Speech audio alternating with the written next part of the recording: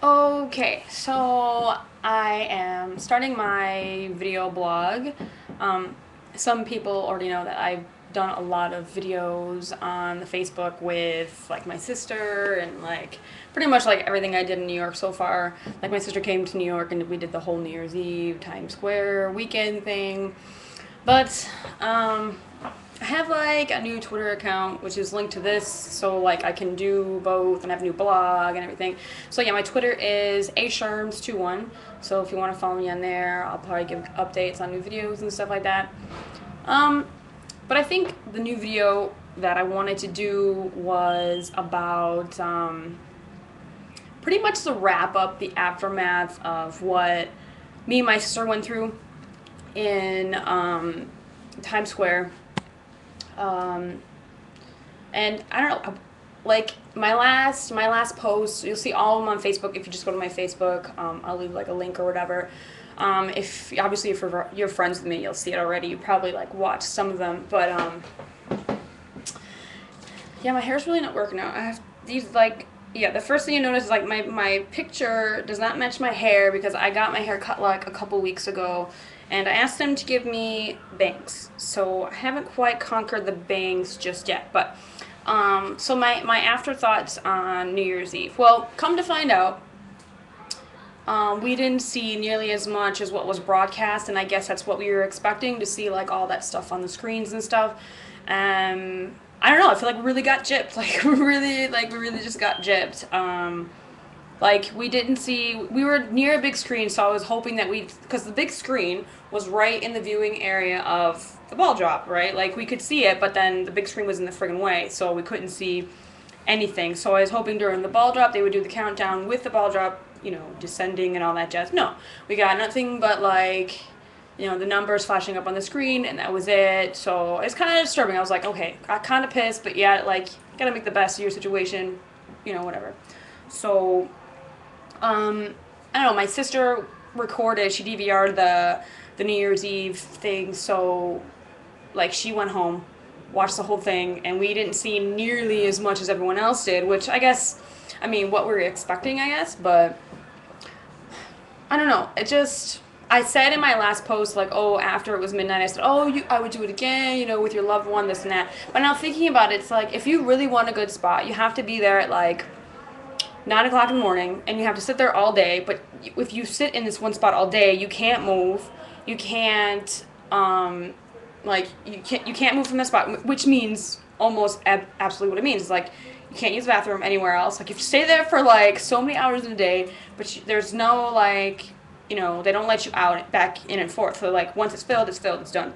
You can't use the bathroom, you can't get food, you have to stay in that spot, and you can't bring a book bag. But like what me and my sister experienced is that like, the book bag, no one checked for that. Like no one checked for any drugs or alcohol or anything like that. So like nothing was checked.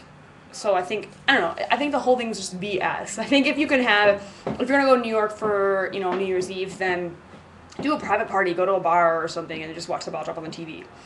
Like, I don't, like, my boyfriend slash fiance, he said he wanted to do New York and Times Square, but I'm like, F that, I don't think I want to do that again. Like, I was there from like 7, well, we started going from 6, and then we got there at 7, so I was there for 5 hours, and even that was just like, standing in just one spot, it's like, I mean, I know I do a lot of standing for my job, but it's like, I don't really want to stand for that many hours in one spot without being able to move, so F that.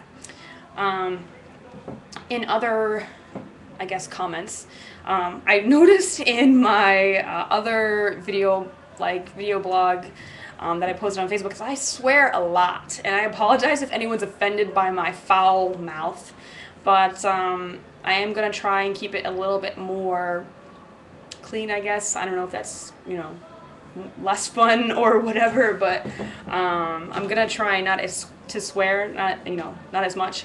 When I'm with my sister, like, my sister is like, obviously she's my only sister, so I'm very comfortable around her, obviously being myself, and fuck this, fuck that, blah, blah, blah, F this, F that comes out all the time. So I have a really bad habit. I'm going to try and break them, but I don't think it's going to work. Probably not. So everyone who watched my stuff on Facebook has an idea of how this is going to run. Like, I'll probably do a lot of stuff from here, my bedroom. Yeah, by the way, like, this is gonna pretty much be, like, anything I choose to put on, really.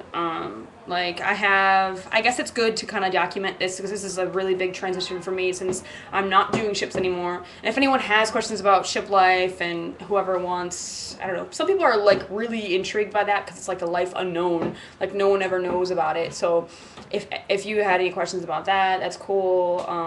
Why I quit that job and whatever else, like, oh, it was a really good video gig, this and that. But I mean, to me, it's kind of like not real life, whatever. But the transition I'm making is now to back on land, getting a land job, paying rent again, paying for food again. That's a really big thing here, like getting used to paying for food because on the ship you don't have to pay for food, it's just there, obviously, which is a big luxury, I think, now looking back, like, wow, I had it that good, like, I didn't have to, you know, pay for food and pay for rent, so, and that's a big chunk of what living expenses are on land, obviously. But yeah, this whole transition to New York, like, I moved here because of the whole film thing and whatever, like,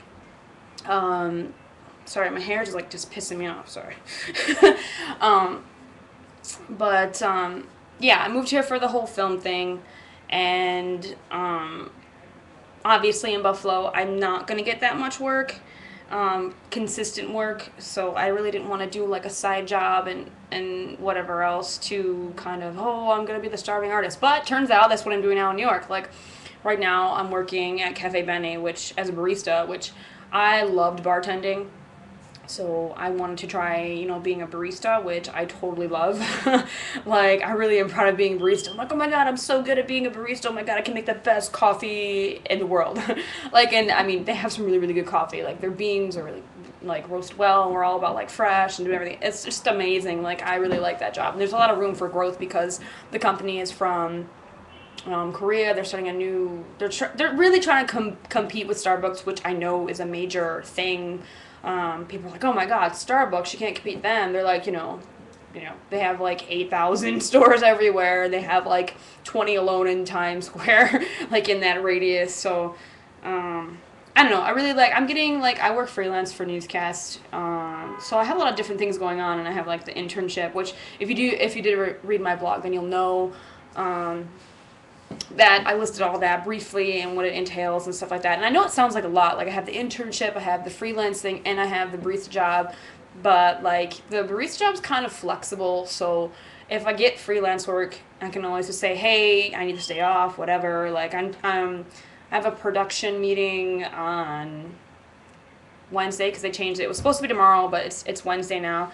So I'm slowly gaining the network that I need for all of this. The network is a really big thing with film work. Like if you don't know anybody, then it's going to be really hard to get jobs. And yeah, that's kind of sad. It's like the whole, oh, it's not what you know, it's who you know. But it's who you know that gets you in the door, and that's what you know that keeps you, in the door, I guess you would say. So I guess that was my first one for this video blog. So if anyone has any questions or whatever, this is pretty much going to be like my life in a nutshell. And my birthday is coming up, so there will be probably some interesting videos coming up for my birthday. There are a few people who got invites. Obviously, like I can't make it a big giant thing. I'm not really into the big parties. Like I really hate my birthday, but this time I'm trying to really like, oh my god, I'm gonna love my birthday this year. And I'm not telling anybody how old I am because F that. So I guess that's it for now.